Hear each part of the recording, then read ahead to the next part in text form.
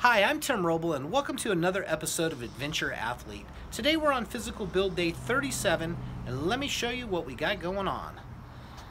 So yesterday you saw that I put the panels down, and I did have to shoot a couple screws up in these two corners just to keep that tape sticking well.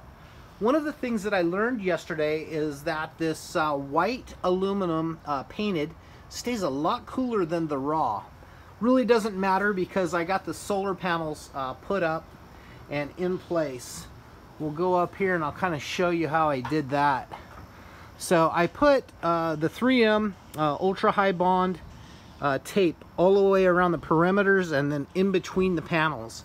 These two are physically screwed together because they're the same size, and this one's just slightly different.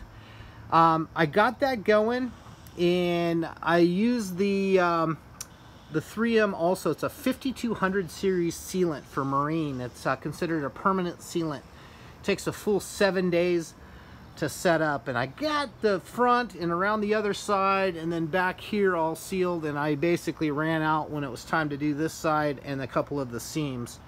But I got that in, and one of the things that I did is I put insulation in here.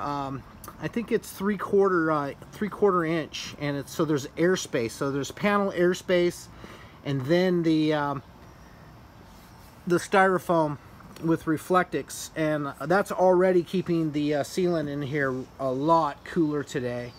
With touching the two panels, there was probably, I'm gonna say, 50 to 65 degree difference in the white aluminum and the raw aluminum. But you know, the whole roof up here back to this area is panels, and if you remember, I have 400 watts of panels. I have 3 already in place, but there was no place to put the fourth panel. The fan actually presented a little bit of a problem for being in the way, and wasn't able to pull it off. So my thoughts are I could either do a flexible morph panel or just stay with 300 watts. So we'll see if 300 is enough for what I'm doing.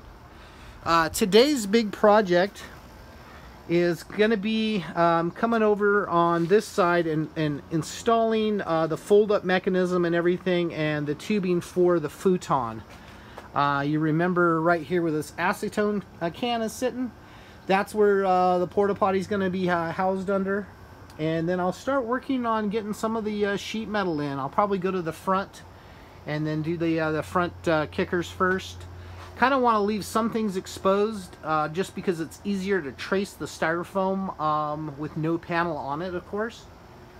Let's see, I have this painted up. It's kind of ready to go together. On the floor, before I put the life-proof flooring down, I'll build out and go inside the cab, so I'll have extra storage there. And I'm going to go ahead and do the Herculiner bed liner on this, so that'll seal that and keep that. If water did seep in anywhere, as we know, if you use marine grade plywood, which I think if I did this again, I would probably use marine grade plywood, but this will all be encapsulated in bed liner, which I've found out from the past that that's actually not a bad way to do things. I built some boxes that were out in the elements for about 1.5 years, and absolutely no water damage happened, you know, from being out at the ocean, getting rained on and stuff like that. So that's something that I may do different, but this is going to work out just fine. Still working on, I got to put one more tube over here in the corner to support the countertop. Really wanting to get a countertop in, but pushing myself to wait so things don't get messed up. So futon, building out inside, and then getting the floor down. Then I can start installing cabinets and going from there.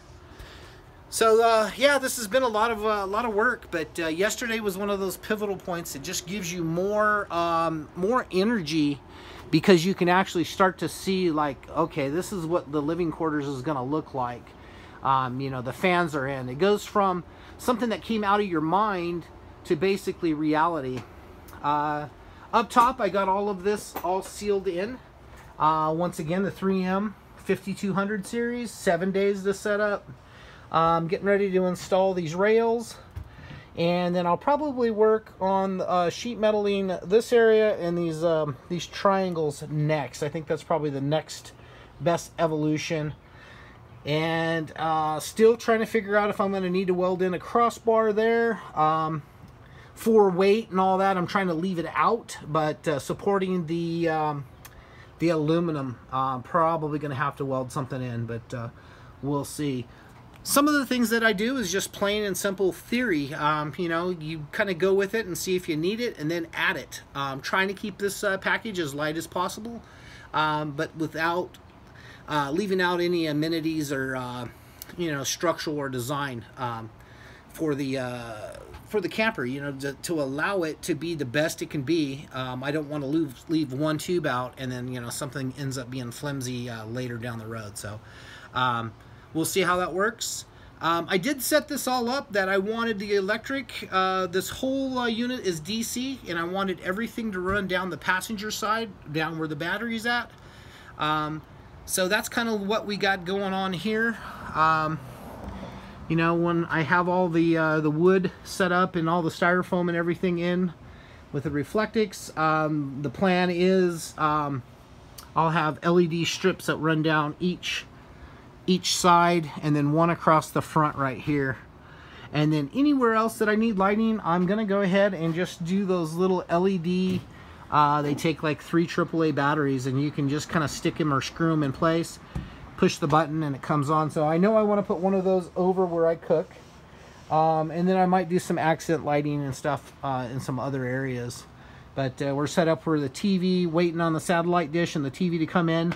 I want to get the dish on the roof. You know, yesterday at this time, this roof was too hot to touch. That's when I discovered the difference between raw and painted.